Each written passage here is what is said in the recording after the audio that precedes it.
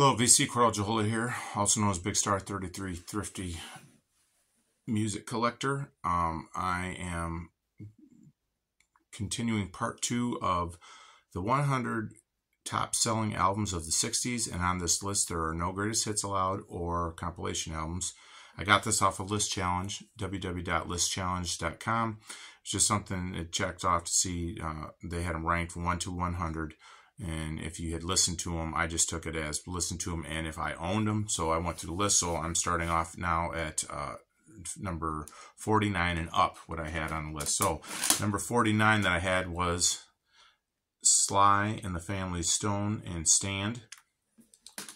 Coming in at number 47 that I had on the list, it was The Doors, The Soft Parade, a much maligned album. A lot of people do not like it. I like the album.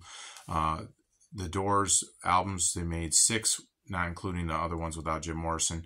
The 6 albums, 4 of the 5 were in the top 100.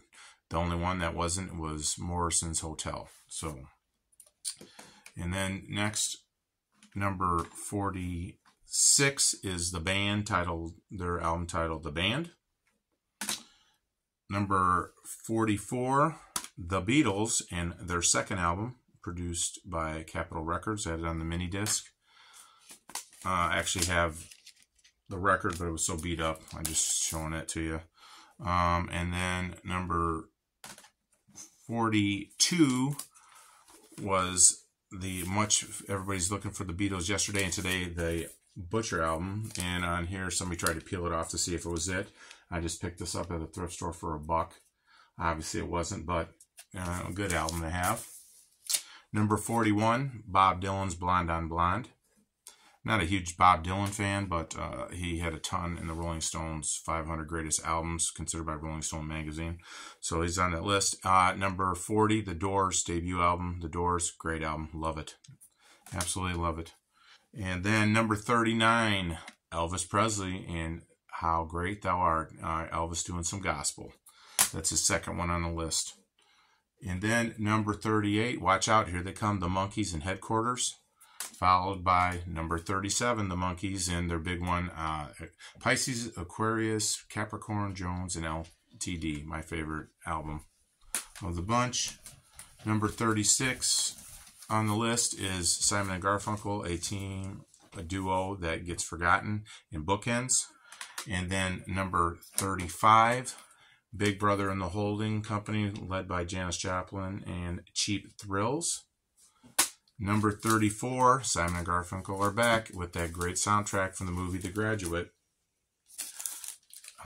And then number 33, Glenn Campbell's Wichita Lineman. A lot of people forget how great Glenn Campbell really was. And that's probably my favorite album. Favorite song by him is Wichita Lineman. I just love that song. The guitar and everything else is just excellent. Then number 32 is The Who's Tommy. Coming in at number 31 then is CCR and the Bayou Country. Number 29, Chicago and Chicago Transit Authority.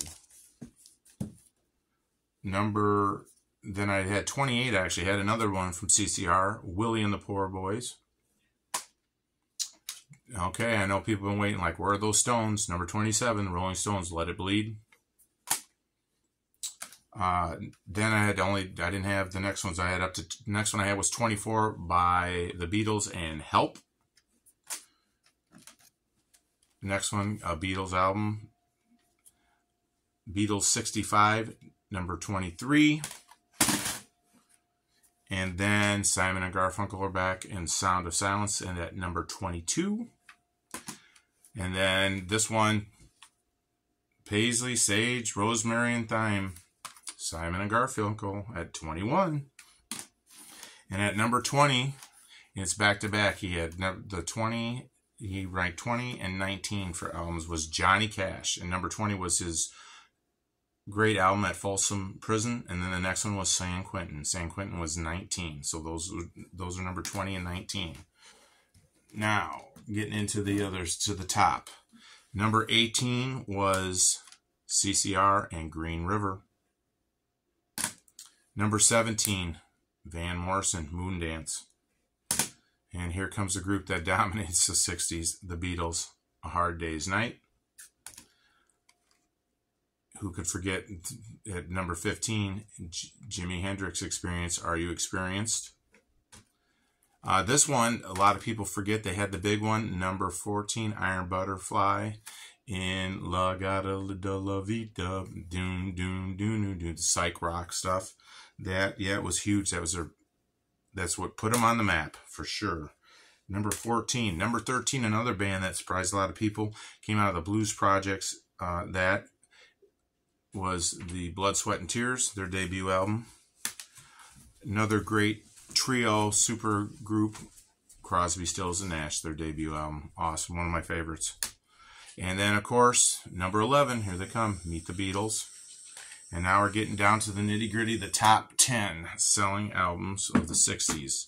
Number 10, The Beatles, Revolver. Number 9, The Monkees and their debut album. Followed up by number 8, more of the Monkees. Number 7, guess who? The Beatles and Rubber Soul. And then this is, so those are, Rubber Soul, great album, and Revolver, great album. And then you come up with the number 6 best-selling album in the 60s was the Beatles' Magical Mystery Tour, which is kind of mind-blowing compared to those. Then here's number 5, great group, one of my favorite groups too, top 5 in their debut album, Led Zeppelin, Led Zeppelin. Then here we go. This is Beatle Domination, which many consider the greatest album ever made. Sgt. Pepper's Lonely Hearts Club Band. They were number 4. But the other Beatle album that outsold them to go to the 3 spot was Abbey Road. Actually, I really love Abbey Road of the Beatles albums. I prefer this one over Sgt. Pepper's Lonely Hearts Club Band. I love this one. As you see, it's brand new. And I had it on the other one. Then number 2, their second album, Led Zeppelin 2, who would dominate the 70s. With their album, this one, number 2. And number 1, the Beatles' White Album. That was the number 1 selling album of the 60s. So that's the list. Hope that you found it somewhat interesting. Hope everybody's doing well. God bless. And as always, stay classy, DC.